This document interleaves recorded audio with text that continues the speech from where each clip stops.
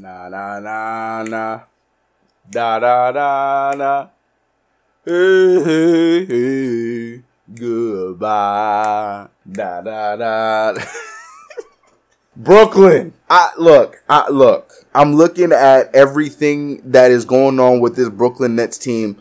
And the Milwaukee Bucks didn't want it. But apparently, neither did you, Brooklyn. And I get it. I'm going to hear, but CK, they had injuries. James Harden's butt was hurt. Yeah, okay, but then if Kyrie Irving and James Harden were there, what about the others? Because I saw a lot of nothing from Joe Harris. Love Joe Harris. Shout out to Joe Harris. Saw a lot of nothing from Joe Harris. Blake Griffin was probably the only other on that team that did anything. Landry Shamet was up and down. It got to the point where Steve Nash was only playing two of those players off of the bench, Jeff Green and Bruce Brown. You know, he didn't even go to Landry Shamet no more. He had to keep this thing as tight as possible, knowing that Kevin Durant was going to be playing the most amount of minutes. Look, I'm not going to sit here and talk about the Nets. All I'm going to say is this. The Brooklyn Nets went out there and made all these kinds of trades and did all these kinds of things with their roster just to get one more round ahead of the Knicks. Congratulations. I don't know. For us, we shouldn't have even been there. But for the Brooklyn Nets, you were the #1 team.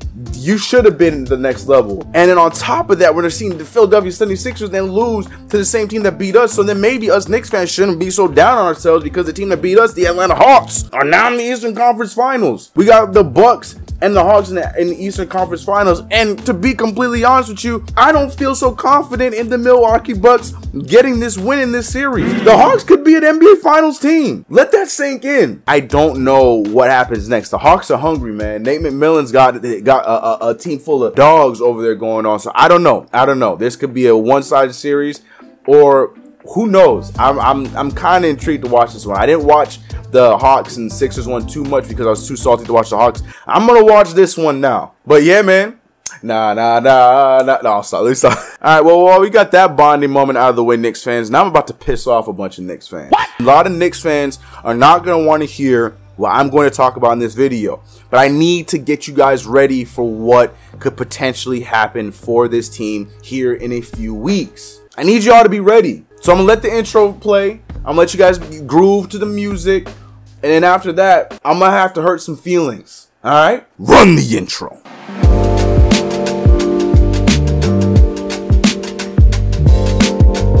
What's going on, CK Crew? It's your boy CK, and welcome back to another video. Guys, if you haven't already, make sure you subscribe to the channel, hit that notification bell. Do not forget to like this video. You know what it is. Monday, see you over on Twitch. Follow the Twitch channel if you haven't already. And if you haven't, what are you doing, man? You missed some fun moments like this one that happened in the last stream. Speaking of the Hawks, I can't take Trae Young serious. You see the way his head pokes out? Watch how his head pokes out at the end. Trae Young like, hey Johnny. I don't know why that's so funny. We have fun over on Twitch, so make sure you go follow the Twitch channel. And don't forget to join the Discord, where you can get all notifications for everything that your boy CK is doing, as well as have conversations about all this stuff offline. It's fun times. It's fun times. All right, so remember what I promised I was going to piss you guys off?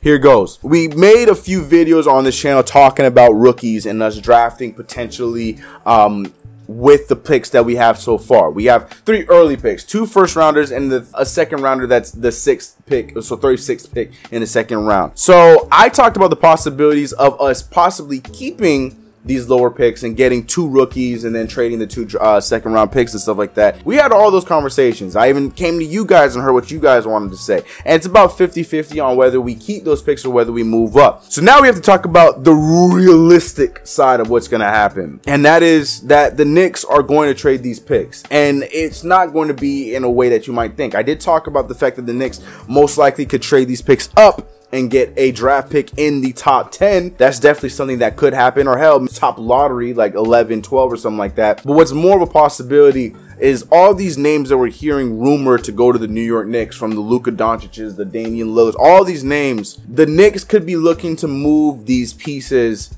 to get one of these names more so than anything else. And I know you're sitting there and thinking to yourself, yo, CK, that's not enough. And that's where the part that I'm going to say to you that might piss you off, that might come next. Now, before I say this, I need to let you guys know I might not completely co-sign this, but I'm also not completely against it, because it's what needs to happen for this team to go to the next level. Now, we had 2 amazing rookies play for us last season in Emmanuel Quickley, who got all rookie second team. Shout out to Mayo quickly, and I do believe that he could have been all first team, but that's neither here nor there. I'm just gonna let it be what it was. And Obi Toppin, who was our 8th overall pick in last year's draft, both guys proved to be very valuable to this team. Obi Toppin was a slave to the moment because, unfortunately but fortunately for Knicks fans, the guy ahead of him, Julius Randle, had the best season of his entire career, which resulted in Obi Toppin not getting any minutes. So we didn't really get to see the full sample size of what Obi Toppin really truly could be. That being said,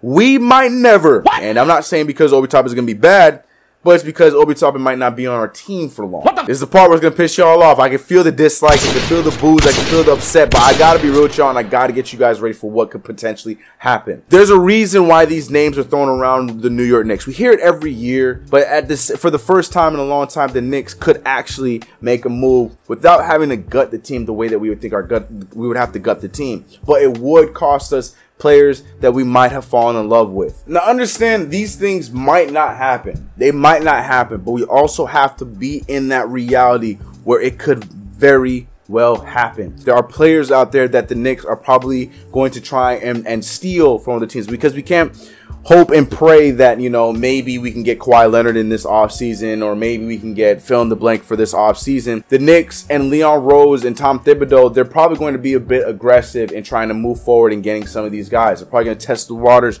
on a lot of these names that we're hearing right now. You don't know if this Zion Williamson rumors are true. I don't believe they're true. Now, I believe that there's frustration with the Pelicans, but putting the two together just because of the RJ Barrett partnership and the brotherhood between the two of them, that's a bit of a long shot, because it takes two to tango. Because we love Zion Williamson, because RJ loves Zion Williamson, the Pelicans may love the move because it's getting him out of the West, but they may not love the move because they're getting rid of their franchise player. But then also at the same time, it could be a potential thing to happen, because they could get guys like Emmanuel quickly, Obi Toppin, and some draft picks back for Zion Williamson. And then they still have the likes of Brandon Ingram there as their team. So they still have a pillar that this team that they can build around with this team, and then bringing in those two young guys. So you have to understand that these kind of things are going to be talked about upstairs. Your favorite player might not be here next year, and I'm trying to get you guys warmed up for that. Damian Lillard is another thing. There's no way you get Damian Lillard without dropping off a bunch of draft picks that we have, and we can do without gutting our teams where we don't have draft picks for the future, because we have 4 in this draft alone, and then we can give it maybe 1 for next year, but we have extra draft picks for the coming year. And on top of that, you're probably gonna have to flip like an Emmanuel quickly, or flip Mitchell Robinson, or flip Obi Toppin, or flip a name like that. It's just the most realistic thing that's going to end up happening if the Knicks do pursue any of these names. So I'm gonna give you guys a breath, all right, because I can feel the fumes. You got to understand, this is something that a lot of great teams that are trying to make that next step do. It's just the way the cookie crumbles. And for us, though it would be a hurtful and a hard thing for us to give up on names that we've grown to love and become so close to along the years, especially with these last few drafts.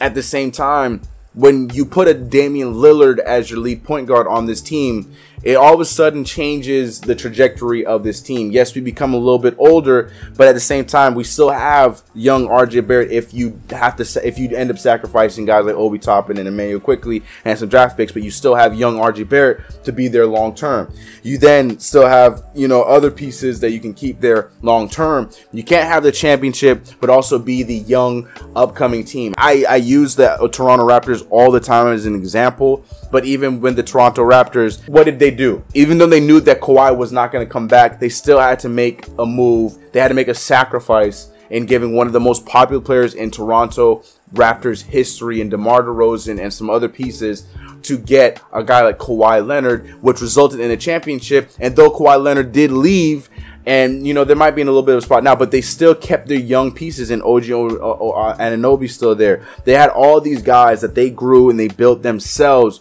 on this team for when he's gone. At least the Raptors aren't in a hole as the time comes up. Now, yes, I understand that they didn't have the greatest season this year, but they still have a team full of younger guys. They got Van Vliet on a long deal. The Raptors could turn things around relatively quickly rather than slowly with the future trajectory of their team. So I'm just saying that things like this have to happen, and Toronto is not New York. The minute you make this Damian Lillard move, the minute you see that the Knicks are being aggressive, you see that the Knicks are still continuing to win, that only helps the case for more other players to come and join the Knicks when we continue to grow. And this becomes a thing year in, year out, where the Knicks continue to be good, especially with Leon Rose showing who he is and showing what he does. Walt Perrins, the Scott Perrys, those kind of guys showing that they truly make those moves and they truly do the things that the Knicks need to do to then become a next level team. It's just what is going to happen, what could happen, and what most likely is going to happen. I'm just being real with you guys. We could keep the team this way, slowly, gradually improve. Oh no! Sign guys like Lonzo Ball and other free agents, get some more vets, and just continue to move the team up and move the needle up just a little bit for another year, and then see what happens in 2022. We could go that route, which is what I think is the better route. But also with a guy like Tom Thibodeau, who's going to be on year 2 of his 5-year deal, you know, Tom Thibodeau might be ready to heat things up a little bit sooner rather than later. Don't shoot the messenger. And you know, like I said, it could go many different ways. But I just need you guys to understand. But I need you guys to understand that as much as we may love these players and may love what the trajectory is for this team after the season we just had, but if the potential is there for something like that to happen, we have the assets to do it, and it's gonna hurt, but it has to be done. So I'm just getting you guys prepared for that. That's all I'm doing. And with that, I asked you guys this: would you guys move these younger dudes if it meant that you're getting an all-level, all-star, superstar level talent for your New York Knicks? Would you move these fan favorites in quickly and this, that, and the third to get Damian Lillard, Zion Williamson, Luka Doncic? Would you do it if that deal was on the table? I need to know how serious some of you guys are with your team. Let me know in the comment section below. All right, now I'm done being bad guy CK. I'm sorry to be the one to break the news, but I had to break the news. It's a possibility. Let me know your thoughts about everything in the comments below. I'm expecting a lot of angry comments. I know it's going to happen. Just don't shoot the messenger. Just your boy CK here trying to get you guys ready. If anything crazy happens down the line, we're going to have this video to reference me telling you guys to be prepared, so you guys cannot be blindsided if something like that happens. All right, but it's been your boy CK. If you haven't already, make sure you subscribe to the channel, hit that notification bell. Do not forget to like this video. Like I said, find me over on Twitch, where a lot of fun stuff happens. We're streaming tonight, Monday, Wednesdays, Fridays. See you guys over there. Join the Discord. I'm out of here. Let's get it. All love to y'all. See you guys in the next video. I got a big one coming for you guys tomorrow. It is the video. If y'all know, y'all know. All right, peace. Cold pizza like Tuesday. I got food up in the fridge. Y'all keep looking for that new way. I think I like it how it is.